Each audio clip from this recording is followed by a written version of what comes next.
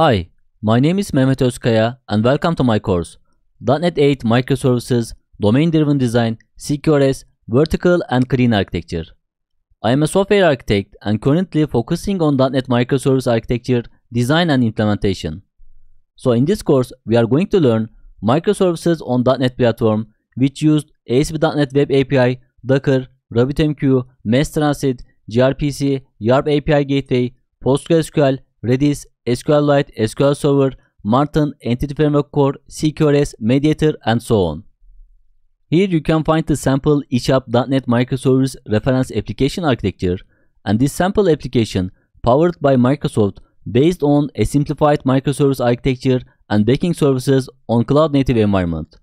As you can see the architecture, different client application consumes backend services via API gateways. Each microservice has different architecture style and databases, and using synchronous and asynchronous communication with event buses. So we are going to follow this reference application and create our own e-commerce microservice application with using latest implementation and the best practices of .NET 8 on cloud-native environments. So this is our big picture of the course project, and during the course we are going to develop all these microservice architectures step by step and together. There is a couple of microservices which implemented e-commerce modules. E-commerce microservices are Catalog, Basket, Discount, Ordering, Yarp API Gateway microservices, and Shopping Web Client application. And these microservices data will store NoSQL and relational databases with communicating over gRPC and RabbitMQ event-driven communication, and also using Yarp API Gateway for client operations.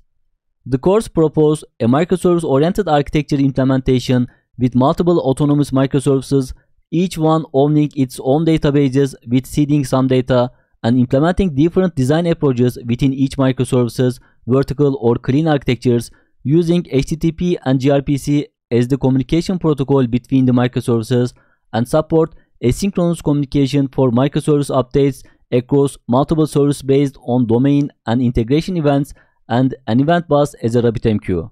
So now let's deep dive into internal microservice architectures one by one. I'm going to start Catalog Microservices internal architecture. Here you can see the Catalog Microservices internal architecture, and here you can see the database using from the Catalog Microservices, and here you can see the NuGet packages that we are using in the Catalog Microservices. So in the Catalog Microservices, we will using ASP.NET Core minimal APIs and latest features of the .NET 8 and C#12. It includes vertical slice architecture implementation with feature folders, and single C# file include different classes in one file. It also includes CQRS implementation using the Mediator library, and includes CQRS validation pipeline behaviors with Mediator and Fluent validation, and Catalog Microservice use Martin library for .NET transactional document database on PostgreSQL. So product microservice database will be PostgreSQL but acting as a document database using the Martin library. And also it uses Carter for minimal API endpoint definition, and it also implements cross-cutting concerns like logging, global exception handling, and health checks. And it is also implement Docker file and Docker Compose file for running product microservices and PostgreSQL database in a Docker environment.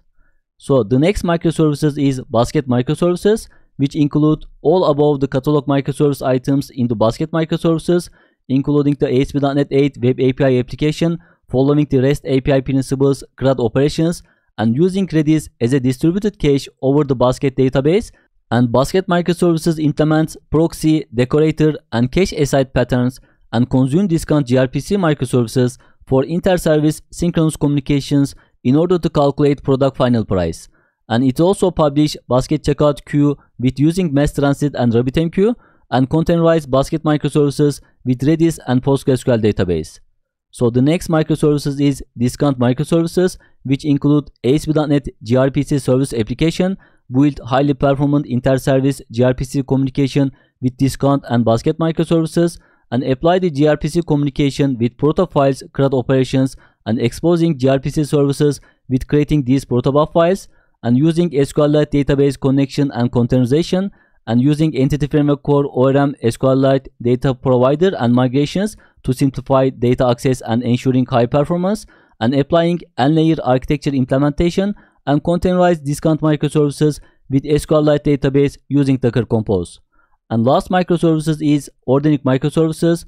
that is following more complex patterns, implementing domain-driven design, CQRS, and clean architecture with using best practices, and apply solid principles and dependency injection principles, and use domain events and integration events, and also using entity framework core, code first approach, migrations, domain-driven design, entity configurations, clean architecture implementation on entity framework core and SqlServer. And it is also consuming RabbitMQ basket checkout event queue with using the MassTransit and RabbitMQ configuration. And lastly, containerize organic microservices with SqlServer databases. And after that, we can talk about microservices asynchronous communication with RabbitMQ MassTransit for checkout order between basket and organic microservices.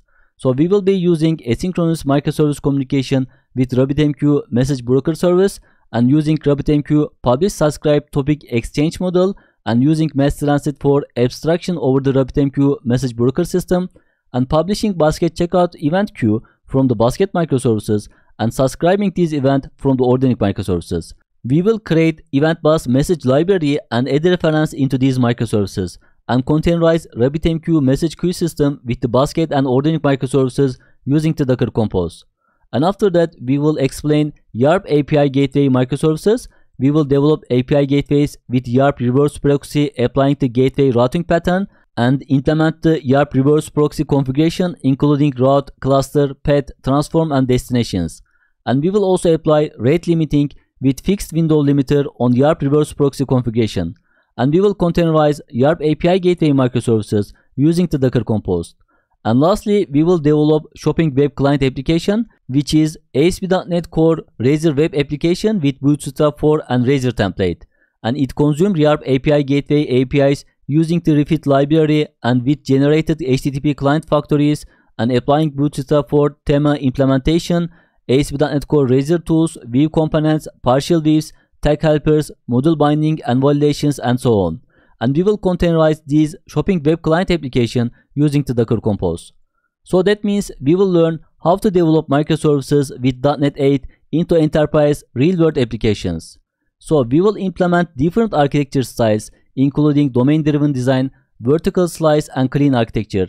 And we will implement different patterns like solid principles, dependency injection principles, CQRS and mediator pattern, options pattern, proxy and decorator pattern, publish subscribe pattern, and API gateway pattern.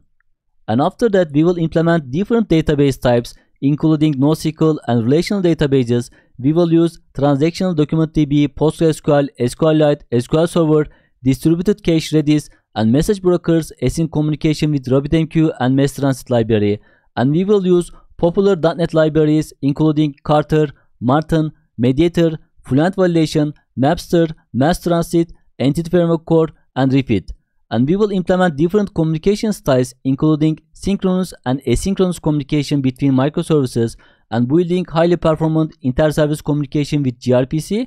And we will also following the microservice async communication with publish subscribe design pattern using the RabbitMQ and MassTransit for checkout order between basket and organic microservices.